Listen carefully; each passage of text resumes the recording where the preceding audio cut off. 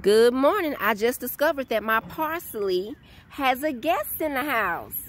Look, so my cilantro is coming in, y'all.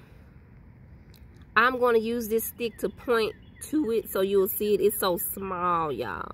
That's a little bitty cilantro leaf right there. So they are now sharing a space.